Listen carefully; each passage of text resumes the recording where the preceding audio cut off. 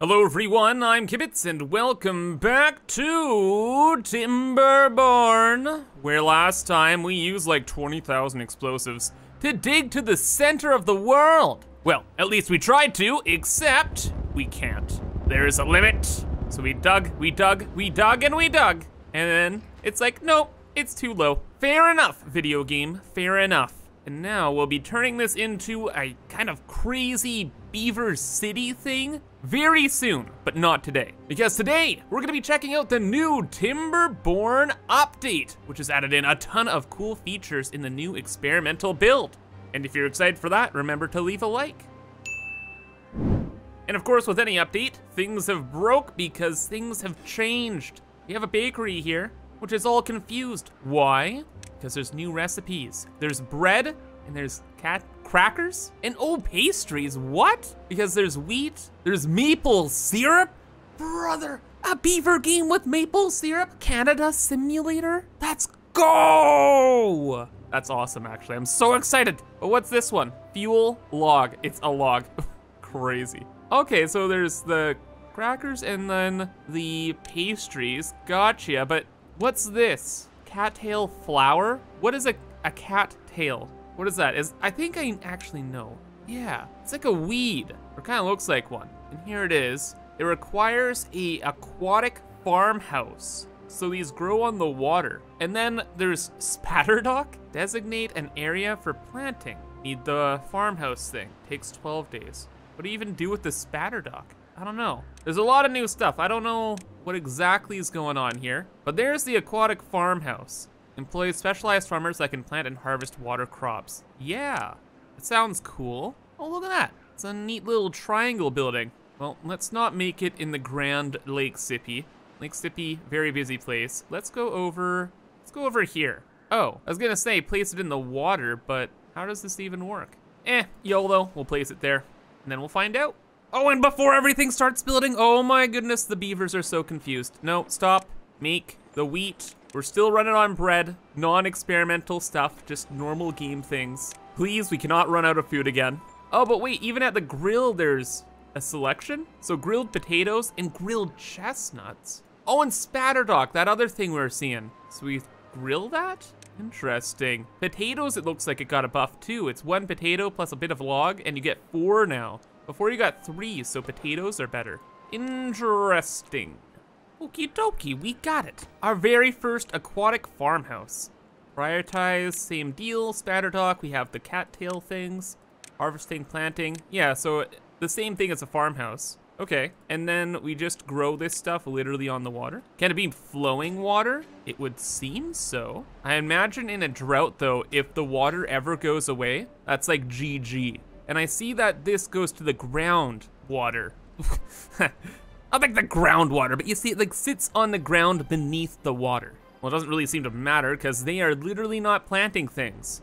I have a weird theory though. What if we actually have to make this farmhouse in the water itself?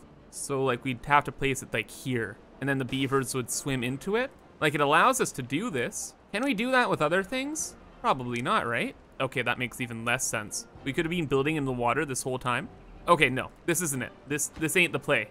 But perhaps the beavers need to be able to get into the water. Well. Using like 7 IQ right now. And I realized another thing. We have these things that are on the floor, the water base, I don't know, whatever you want to call it, the ground of the river. And then we have the spatter dock. And I bet, I think these would be floating on top of the water. So these would be better in deeper water. But that doesn't seem to be the case. And also, this shouldn't even matter either. They should be able to build down like this beaver is. This beaver can reach the stairs, why can't they reach the other stuff? Why? Oh, but it works! What? What? Okay. And now the beavers are swimming around. That's pretty cool. I gotta admit, that's pretty cool. So then we have to build stairs over here then. Okay, do we have to build stairs to like the ground exactly? Guess we're about to find out. And in the meantime, let's build another one of these. And also with the stairs done, the beavers weren't planting these, so these I guess have to be at the same level. Yeah? Are you gonna plant now? Looks all good, right? Spatter dock, planting. Doesn't look like they vibe with that. But then what if we go to the 1 deep water over here? Oh yeah, immediately they went to this now, and they're planting it. So then all the water crops have to be in water that is only 1 layer deep. Like, it can't be in a pit of water like this. Beaver's just like, nah, gotta be in 1 tile deep. And that is actually awful, because unless you have proper dams and things set up, this river, our 1 tile rivers, will not live. Because of course during a drought, there's no way all this water will stay here. We'd have to have like a super massive reservoir built, similar to the one we have down here, and then manually control it so that it always keeps going lower and lower and lower, and keeps the river flowing all year round, no matter if it's a drought or not. And that's pretty difficult to do. But it'd be super land efficient because then you wouldn't have to worry about any farmland anymore. It's all in the water. And you wouldn't have to build platforms on the water to utilize the space either. Let's take a quick look again though. The cattails, I think, need to be ground down in a grist mill, and then they're turned into crackers. So the flour, it's a 1-to-1, makes sense. And then it goes into the bakery to make 4 crackers. I wonder how efficient that is. Yeah, if 1 wheat goes to 5 bread, and 1 cattail thing goes to 4 crackers, I wonder what the value is. Oh, who cares about the value? It's not showing up properly right now. But it helps with all the buffs. Yeah, that's the whole point. It's for more buffs. So chestnuts, more strength, the crackers, extra speed. That's actually so good. Spatterdock, life expectancy, and maple pastries carrying speed again. Very interesting. So you definitely want a good variety if you can. So seems cool. You have the cattails there. We have the spatterdock there. And we could do some cool stuff with that later on. There's a bunch of other stuff still added to the update though. That's just one small thing. There's a brand new tree, a chestnut tree. And this takes 24 days, gives you 4 logs, and then 3 chestnuts. Whereas a maple tree gets you 8 logs, 3 maple syrup, and 30 days to grow. Oh, and I was about to say, then there's no point to pine trees, but now there's pine resin. So all the trees have something new except for the birch trees, which are just fast. Huh, what's pine resin for? 1 second, you know what? First, let's get rid of all of these trees here, and we're just gonna plant a bunch of the new ones. Now, chestnut time, let's go! How do they look? Odd and gray. I can't really tell. They look very similar to the other trees, except they're more green. Okay, gotcha. Well, get them in there, please. Wow, they super do look like a tree. Amazing. And each of these trees, again, makes 3 chestnuts, so we got food and lumber from 1 location, and the chestnuts are grilled. So, if each tree produces 3 chestnuts, 1 chestnut, once it's grilled, makes 2 roasted chestnuts. So 1 tree is like 1.5 food each, which is pretty good. But I think the real overpowered thing in this update is what's up with these maple trees. Maple syrup, unfathomably good. Because in the bakery, we can make these little pastry things. And the pastries are simple. You need the wheat flour, which you always are gonna have, right? A little bit of extra maple syrup, and some wood, and there you go.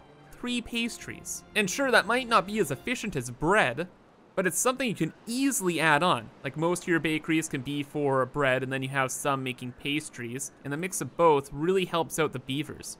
Because the beavers get a speed buff, yeah, carrying speed buff, on top of the bread, which gives them another 20% speed buff. And when you have mega districts like this that take up half the map, carrying a log from A to, sheesh, B takes a long time. You need those beavers to be quick, agile, and vicious. Well, not very vicious, but you know what I mean. So already I'm just getting started on like a storage area for everything. We'll store the maple syrup and we'll store the buns. We won't have a huge supply of them, but enough of them. Definitely enough of them. And I think that about covers all the new food updates, but that's only like one part of it. There is so much more. Like we kind of saw, these new pine trees have the resin on them, and with the pine resin, you can build a variety of awesome things, like a tapper's shack. Oh, and this gets maple syrup and the pine resin. All right, well, let's unlock that. Let's get rid of a couple trees here, or how big is this building? Oh, it's so small. I love it though. Very cool design. Let's just place that bad boy down here, all right? Uh-oh. I placed it down. Did I break the game? Please no. Oh, there we go. We're in an experimental build right now, so the game might crash at any moment. A little scared about that.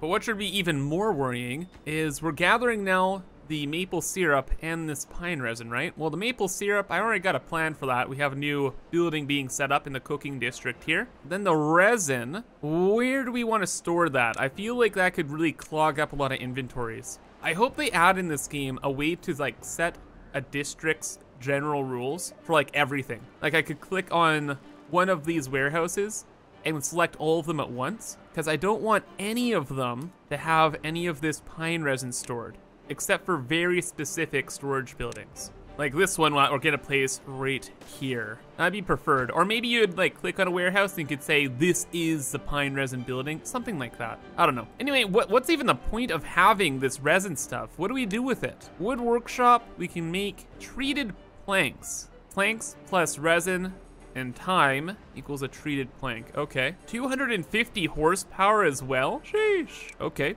Strong boy. Let's build one. Oh my gosh, though. Dude, that looks crazy. I am a big fan. Huge fan, in fact. Our industrial district's a little busy. Is there anywhere we can put this, sir? How big is this? 4 by 2 tiles large? Okay. Actually, I got a spot for this. We could get rid of this explosives factory. I'm sorry, the ultimate betrayal. And then we could put that in there. And wow, that really is a lot of horsepower, bud. 250 horsepower, that's the same as these shredders. Goodness, we must not need a lot of them. But then, what do we need the treated planks for? Oh yeah, the best change in the whole game. They added infinite metal now. So wherein before, in the ye olden days, the only way to get metal in the game was to go and find ruins. So there's only a handful of ruins in a map like this, and then once you harvest them, all the metal can be gone. But now we have mines. We can play Minecraft. It's happening. No.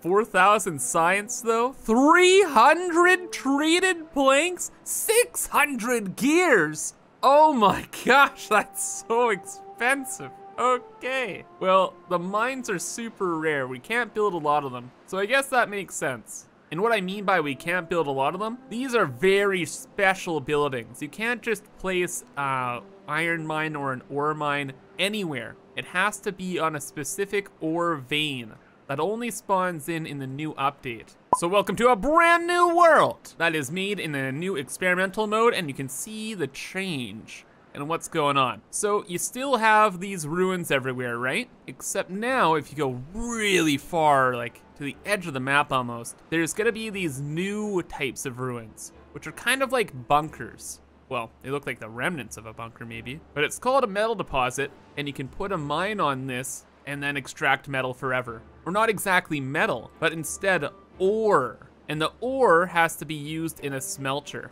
And with that smelter, we get infinite metal blocks, and we can build all of the crazy metal structures infinitely now. Instead of where in the current version, we're very limited.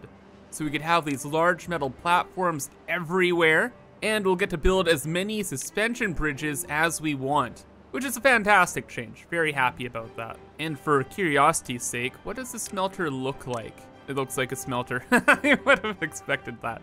Yeah, same size as the other new building. Looks pretty neat. Takes up 320 horsepower, so this is the most power-intensive thing in the game. That's nuts. You'd need more than one of these engines to run one smelter. But I guess you really only need one in the world, right? So fair enough. But that's super exciting because these platforms can be used for a lot of really cool things. I haven't messed around with them too much yet, just because I know we have a limited amount. Like we have right now, how many metal blocks? About 1,000. Each of these platforms takes 500. So yeah, we could only build one right now. So I've been so careful with that. But yeah, if we had mines, we could just build infinite. But since this map was made in an earlier version, there are no mines. But I might be able to spawn one in, but we'll have to wait and see on that. But all of this leads to my favorite thing in the update. My actual real for realies favorite thing. The mechanical water pump. Oh my gosh. We can pump water up cliffs mechanically. They take 700 horsepower? I think that's a bug. There's no way. But who cares, right? We can have these reverse waterfalls built. These are gonna be used in this giant pit city area. I got a plan. There's gonna be some cool stuff going on in here. And it all will be made possible because we'll have these pumps here. But yeah, they take the metal blocks, the treated wood, bunch of gears, expensive as anything. The most expensive thing in the game, pretty much. But if we're gonna spend our metal blocks on anything, it's gonna be on these, because they're just too cool, man. So many cool things gonna be happening very soon. But wait, there's even more. I didn't even know about this stuff, but check it. They added a bunch of stuff to the leisure category. So there's the carousel. We just haven't unlocked that and messed with it yet, but that's been around forever. But they added in a Lido. That's a cool name, a Lido. Neat. A mud bath, okay. And an observatory. All right, so the beavers can learn about space. Space traveling beavers confirmed, soon.tm. Dude, if that actually happens, I'm gonna be so happy. Anyway, Lido. Oh, I see, it's kind of like a dock where most of it has to be in the water. Come on, where can we place this? Over here? No, God, this is difficult. There we go. So there's like a little dock, a ladder, and like a designated swimming zone. Okay, that's cool. I've seen these before in real life. I just didn't know the real name. We have the mud bath. Ick. You know, apparently there's a huge appeal for this in the real world, but I don't know, man. One day I guess I'll try it, but you know. And finally though, there's the observatory. Huge building, huge. Knowledge Observatory. This gives fun mud bath and fun Lido. I wonder what bonuses these things have. There's a beaver in this crazy place. What even happens here? Mud bath. Extra working speed? Extremely good. We're gonna be making a lot of those. Lido. A little extra working speed, but hey, it looks cool. And knowledge now has books, which are super good because they give a 20% buff to working speed. And the observatory is 10%, which is fine. Books are a process. Observatories, you build them and you forget about them. Cool stuff. And look at that. The beavers are all swimming and vibing in the water now. That's cool. Oh, and that's a little ladder to get down there. These mud baths, they actually are standing above ground, so it would have been better in the future to like blast a hole for them, but you know. It's nice to have them. Look at that guy. He's so happy. And he's gone. Goodbye. Yeah, I like these. We're gonna build a lot of these, I'm sure. And then there's another Lido over here. That was way too far. Observatory moves around a little bit. It can hold a bunch of people, so it kind of works like a temple. Like the beavers, they come and they go and they vibe and do whatever. That's neat. Again, I really hope they add spacecraft to this game. That would be the greatest thing in the whole wide world. Anyway, that is now all of the new stuff. I am pretty sure. Any more surprises? No. Tribute of ingenuity, big statue. Nah, that's it. Oh, so much new stuff to play around with. And I have some huge plans for everything now. Oh, the underwater growables, this huge flat space, the giant city we can make in this pit, the extra pumps that can pump water vertically. Dude, so much to do. Next time though. For now, that's gonna be all. So I hope you guys enjoyed and thank you for watching. But have a fantastic rest of your day and bye-bye.